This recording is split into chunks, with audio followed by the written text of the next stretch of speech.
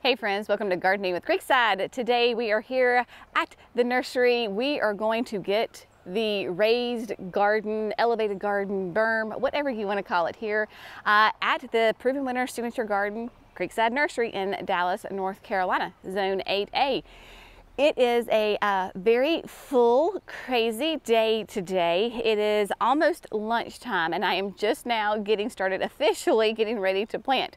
I have got a gorgeous selection of plants here that I'm going to put into the garden. I am flying solo today because everybody else is being pulled in a million different directions. The nursery is open. You will see customers going around. So it is quite full. Jerry and Cece are running the garden center. And then my rest of my people, let's see, my girls are up at shipping, working their little hearts out on shipping. Jackson and Andrew are landscaping. It is just, like I said, a very, very full day here. Praise the Lord, it is cloudy, so hopefully we will not die of sweat as we are putting these plants in. I have been waiting for this day for a long time and I am very excited about it because this is going to be such a fun space. So let's talk about the space and let's talk about the annuals that are going to go in it. Of course, we are here at the entrance, right? The official entrance in the sign, I believe you can see, it's just right down there. You were with Jerry and I when we put in the Supertunia Vista Jazzberry that will come on down. No, we have not fixed the rock right here. Yeah, we'll get that done. We'll get it done, people. And so we're going to be focusing completely on these two raised gardens. They are planted the exact same. They are the exact same size. On the left, we have sprinter boxwoods that when they reach maturity, they will form a nice hedge and we will keep them as a hedge, sun or shade, evergreen shrub that we just love. Then to the right, we have little lime punch. Perhaps my favorite hydrangea. This thing is gorgeous, beautiful flowers, loves the sun. When it is in maturity, full size, because it'll get 3 to 5 feet tall and wide, they too will be kissing each other, and then the sprinters and the hydrangeas will be kissing one another. Now, in the meantime, you will notice that I have a pretty big open space between the two shrubs. This is the very first year, right? This garden is, I don't know, 6 months old, 8 months old at the absolute most, and so when you're waiting for your shrubs, your perennials to grow and fill in and mature, then we go ahead and use our annuals as fillers. That is what we're going to do this year rather, and we are going to use the Angel Face Wedgewood Blue Angelona. So this is a really great sun-loving, heat-tolerant, loves life in the sun, does really well in our heat and humidity. It is going to be more upright. It has beautiful bicolor of white and like bluish purple flowers. I have my very first one that is cracking some color right there. So they are getting nice and budded out, but not really full of color right now. The height on these is 18 to 30 inches and my spacing is 10 inches. I am going to go ahead and use that 10 inches. I think I have 80 here, and so each of these beds is 33 feet long. So if I spaced them out a foot, then that's 33 plants per bed, total of 66. We're gonna put them a little bit closer. 80 is going to be about what I want. So that is going to give me nice color, upright, but allows the sun to get all around the boxwoods and all around the hydrangeas, because I don't want anything too ginormous that really fills in and starts to crowd out the hydrangeas and the boxwoods, because I need my shrubs to grow. So I don't want my annual to get too wide. Does that make sense? So if you're trying to encourage your shrubs to grow, go something with a little bit more narrow so that the sun can get all around those plants and they can get nice and big. I can trim back these Angelona if they start to get a little too wide. It'll actually help the plant make it bushier and encourage more flowers. So that is what we are going to do there. Now, I have quite the collection of plants. Quite the collection, because I am going to use all of these different types of plants, a beautiful assortment of plants here in the front of the beds. I want to have a really full, fun display of annuals all the way down the front. So when you're walking by, you can get really up close and personal with those annuals, see them, touch them, smell them, all the things. I have got different heights in here. I have got different colors. I have got different textures. I even have some plants that have a delicious fragrance. Well, I find it fun. Some people may not, but let's just go through. We're going to talk about, in a way, I'm going to plant this as a container with that recipe of that thriller, filler, spiller. But I'm going to do it in the landscape. So we're going to start with our thrillers first, right? These are your taller plants that have the more interest. So I really have two here. I have, of course, the Surefire Rose Begonia. I love Surefire Rose Begonias because they are just absolutely foolproof. They can do sun, they can do shade, they can do just anything in between with those sun conditions. Once they are established, they are very drought tolerant. So the Surefires are going to be 12 to 24 inches tall. Now, when you're looking at that 12 inches is going to be like more in a container. Your 24 inches is going to be more in the landscape. So I suspect that these are going to get nice and full. On the back, my minimum spacing is 12 inches. My max is 18. So I'm only going to need one per group, because the idea here is that I am going to come up with a pattern of using these plants, and then I'm going to repeat that pattern all the way down. So that's the idea. So we've got the Surefire Rose, then we've got to have some coleus. We've got the Color Blaze Golden Dreams coleus. Again, sun or shade, extremely versatile. Now this is 24 to 40 inches tall. Great thing though is that with your coleus, the more you pinch it and kind of keep it controlled, the thicker and fuller it gets. So it's not gonna be a problem if I need to come in here and keep it so it doesn't get too tall. But I love the Golden Dreams because it has some yellow, it's got that burgundy, which will kind of, you know, just really kind of pop in this garden. So those two are going to be my thrillers. Now, my fillers are the more mounded things. So we've got the Artist Blue Ageratum. Really nice, sweet plant. Artist Blue we grew last year in the gardens for the first time, and it did amazingly well. Now, on your Artist Blue, your spacing, your minimum spacing is 10 inches. So I might double these up. Like I might take two and plant them as one. I haven't fully decided yet. And then we have the new this year for proven winners, the Selenia Yellow Begonia. Sun to shade, 8 to 12. So this is going to be more of a mounded habit, but those flowers are just gorgeous. I love them. Sweet, soft, buttery yellow. Looks really nice with the Ageratum. It's just fantastic. Now these are 8 inches on your minimum spacing. This is all that I have available because I have used them in hanging baskets, and I want to use them in the deck boxes on the back of the house, right? So I have not even quite 4 trays. So I'm going to be a little bit more sparing with these guys. So we're going to work with what we got, people. So we've got that. Let's see, mounded. Ooh, yeah. Okay, let's see over here. All right, I got some more moundy things. That's a real technical term, moundy things.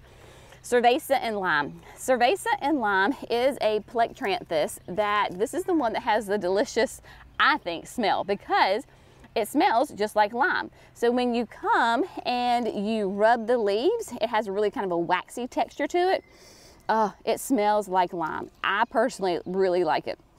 14 to 18 inches tall, and then my spacing is 8. So again, I might double these up because they have a nice mounded habit, but I want to make sure that they have a nice presence, so I may double those up. Next, the Plum Dandy. Plum Dandy is foliage only. There will be no flowers on this guy. 10 to 16 inches tall, and this is going to be 12 inches apart. So I should be able to be just fine and do one of those nice mounded habit, dark color, and we'll just kind of have a really fun kind of a moody habit to it. and it will bring that nice dark burgundy color and be really fun with the other one. Now this might be actually, it's kind of a thriller and a filler at the same time. This is Mystic Illusion, and this is a dahlia, 18 to 36 inches tall. So yeah, it's probably be more of a little bit of a thriller there. But I like the dark color of, of course, the leaf. Now you may be looking at some of them and they may seem a little bit more green. That is simply because of the UV light. When they got the UV light, they turn black. And then they do this beautiful, really sweet yellow flower on it. My spacing on those is 12 inches. So I've got 3 trays of those because that should be plenty for me. Okay, so, okay, let's go for another filler. We gotta have a little white, right? Gotta have a little pop of white. The white against that Plum Dandy and the Mystic Illusion, that dark, right, would look absolutely just fantastic against each other. Of course, this is a Diamond Snow. See how nice and tight this is, right? So Diamond Snow is going to be 12 to 18 inches tall, but it has really tight, compact white flowers on it. Whereas Diamond Frost is light and airy. It's roughly the same size as far as your height, but your Diamond Snow gives you a really concentrated pop of white. So that's why I want to use it in here as opposed to Frost, which is more light and airy. Then I have 3 spillers. I'm going to come right here because that's where I am. First one, Mini Vista Indigo. Mini Vista Indigo is going to repeat the blue from here with my Artist Blue Ageratum. Now this is a Mini Vista, so I went ahead and brought down, I have 8 trays of this because I'll probably go ahead and double them up so that I really get a big punch of that indigo color in the garden. It is going to trail, it is going to mound, but it will not be as quite as far as a trailer goes as my Saffron Finch that I have right there. Of course, Saffron Finch, the new petunia this year, one of my absolute favorites. It is a gorgeous, true yellow, just a really, really fun color, really pretty, and it is just what we call like a regular super petunia. It's not a Vista, it's not a Mini Vista, it's just a standard super petunia. So it is still going to trail. It is going to get nice and full. I don't know, I may double these up as well because this is a display garden, right? This is not just, quote, for my personal pleasure. This is a display garden so that when you come visit the nursery, like these sweet folks are back here, they can come and see and really enjoy this space. So definitely going to be planting full in the signature garden. Last but certainly not least, with the spiller, I had to think for a second, with the spiller is also the new plant this year. This is the Superbena Pink Cashmere. I think if you are a fan, a follower of Proven Winners, you are familiar with this plant. And so this is a very vigorous plant, as you can tell, right? From being in the greenhouse, look at the vigor already. So this is a really nice soft pink. It's not a hot pink. It does kind of have an ombre look to it. When it first starts, you can see it is a really rich pink, but then as it matures, it will go to like a white. So on the same flower, you have lots of different shades of pink and white. Huge, huge flower heads. This is extremely vigorous. I do have 4 trays because my thought is that I will use 1 pink cashmere in my mixture, right? So in my plan, I will use 1, but then what I'm going to do is go ahead and pop in those colors, those nice big concentrations, because on my corners, I have a nice corner on all 4 corners right here. So what I'm going to do is go ahead and do a concentration of the pink cashmere on each of the corners. See how much room I have right here? So we'll have the Wedgwood blue that comes down, but then I've got this nice pocket right here. So like I could put 3. 3 would be plenty. So I can do 3 on each of the corners, and then it really kind of all ties in the garden together. So this is going to be a long project, I have a feeling, because yeah, flying solo today, which is fun, right? I'm in the garden and it's a gorgeous day and I get to work with amazing plants. What could be better? So what I'm gonna do is go ahead and get the camera set up. Oh, let's talk about tools.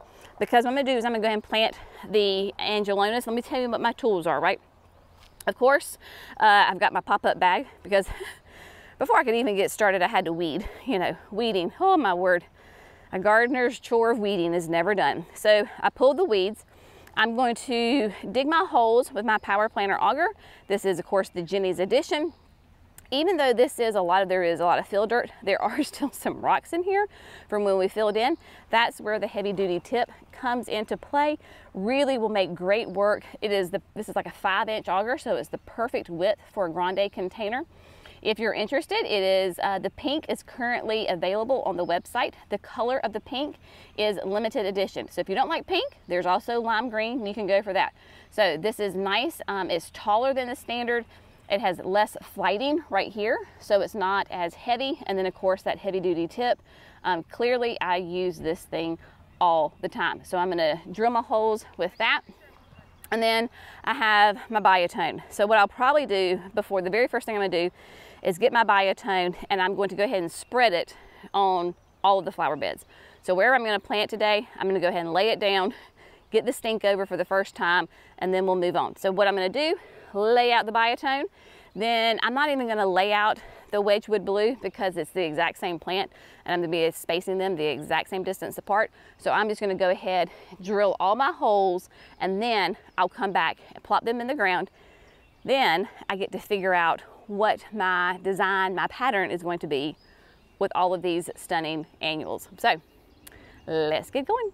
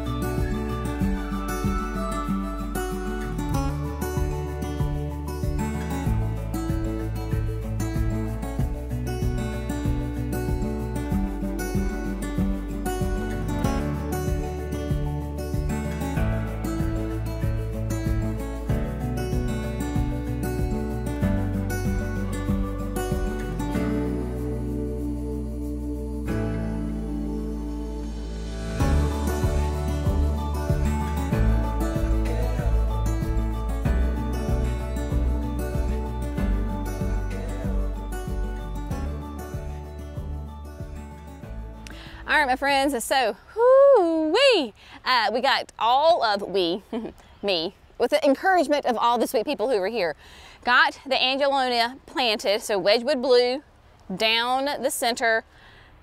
Are my lines perfectly straight? No. Now the far left bed was pretty straight. I'm not sure really what happened over here on the right. You know what? There is grace in gardening. These plants will fill out. You'll never know. So right now it's a little off, but that's okay.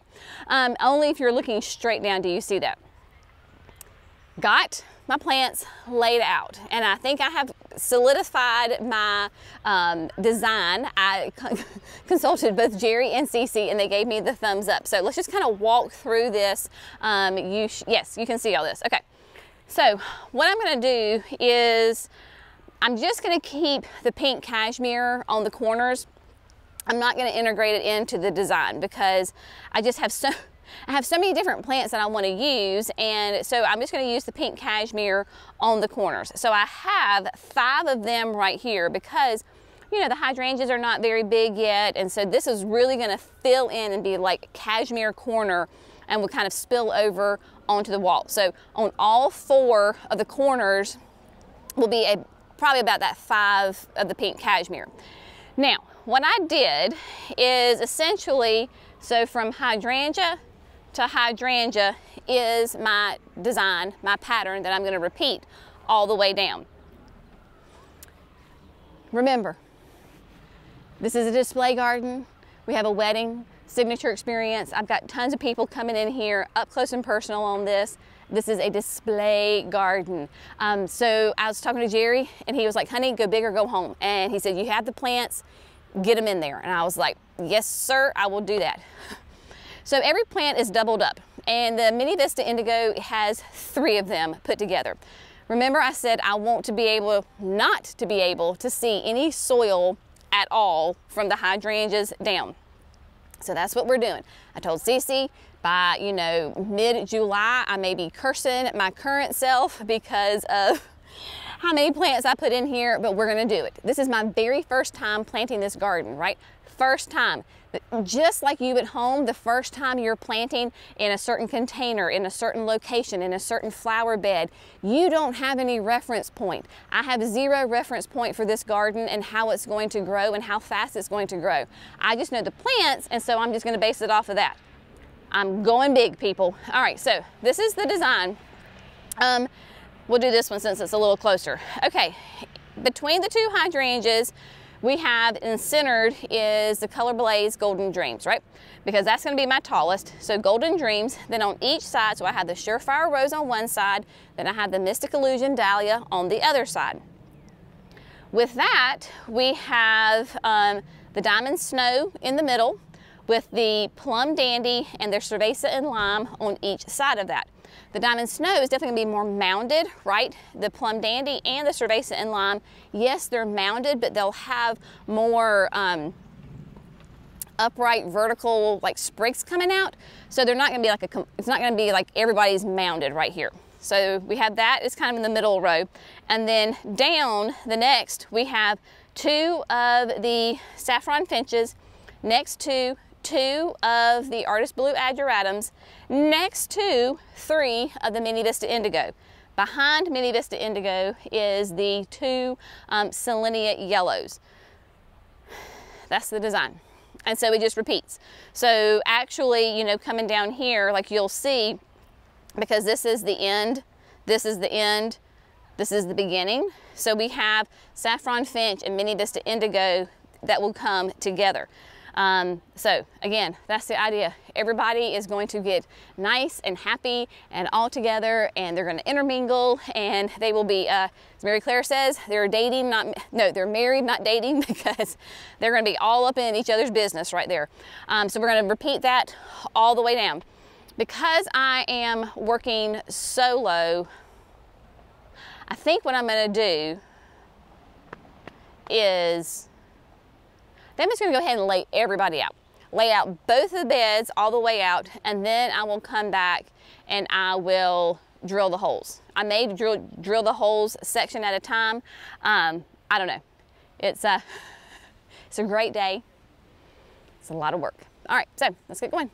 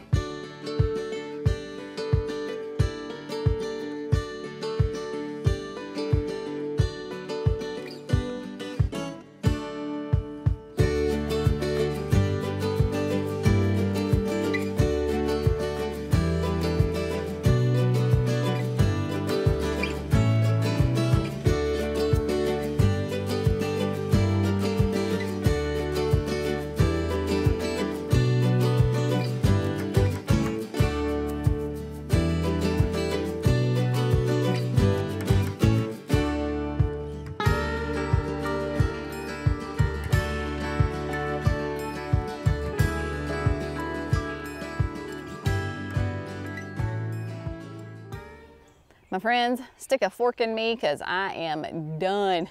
It's 4:30 in the afternoon.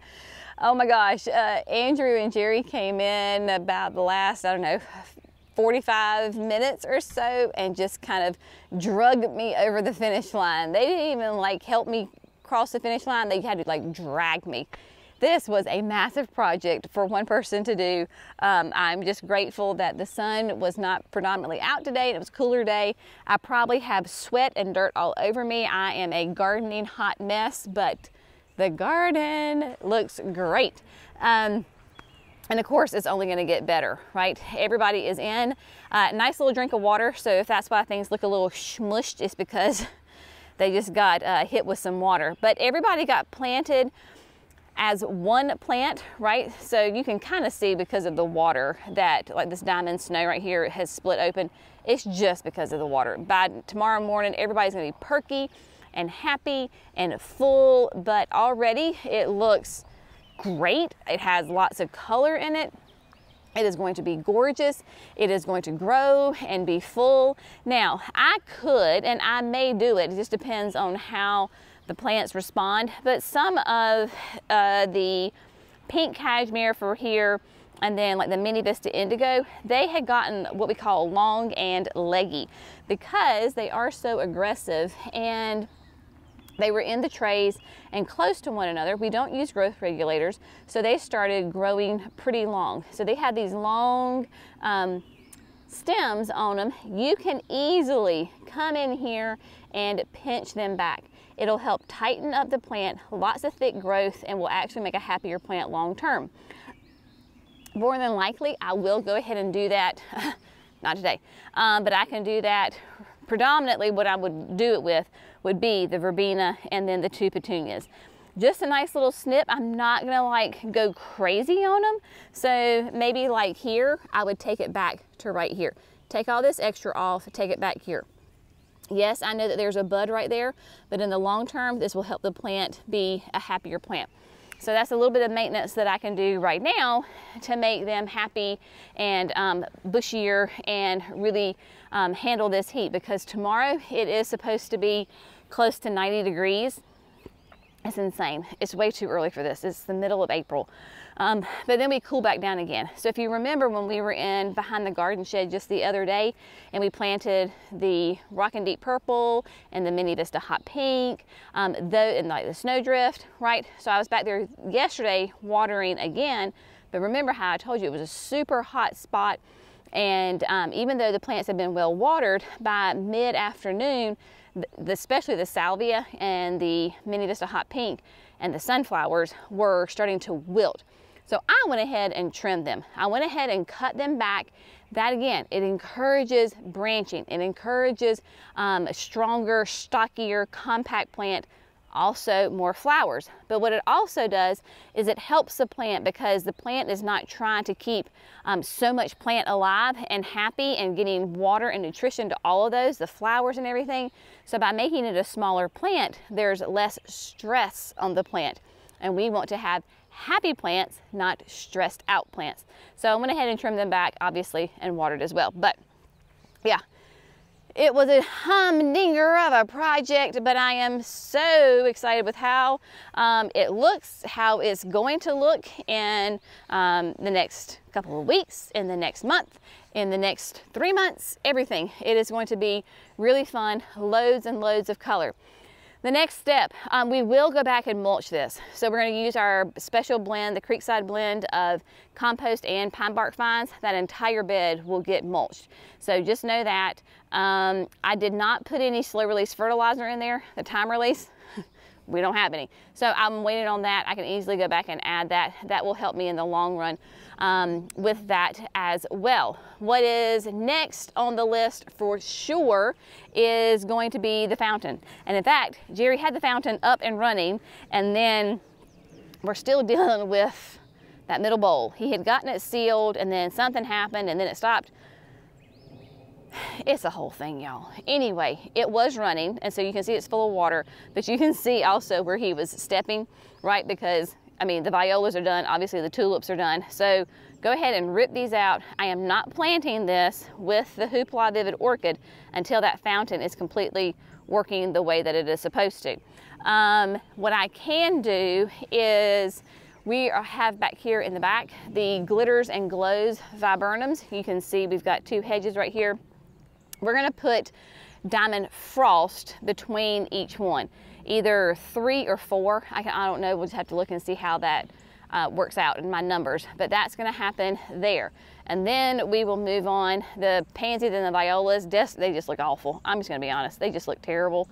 It's embarrassing, but you know what? It is what it is. So they need to come out, and then we can get these planted as well with all the annuals. So this is very much a time of year where I can easily feel overwhelmed and discouraged and very stressed and very anxious because there feels like there is so much work to be done.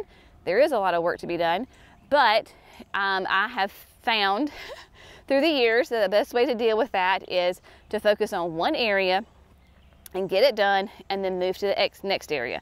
I can be a very task-oriented person sometimes. So I feel really good about this. Depends. I doubt we'll be able to mulch that this week because the nursery's open. So we'll probably have to wait till like Monday or Tuesday when we don't have customers here so that we can get that mulched. And then I can like kind of check that one off the brain and we can move to other areas. So one piece at a time. There's grace in gardening. It's looking great. Is it perfect? By no means no. Is life perfect? By no means no.